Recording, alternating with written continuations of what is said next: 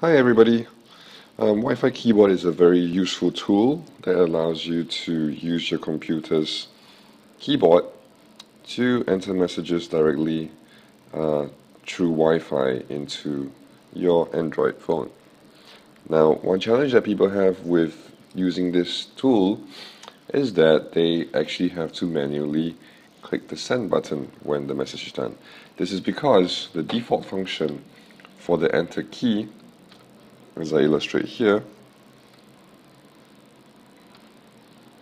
is to actually enter a new paragraph rather than actually sending the message.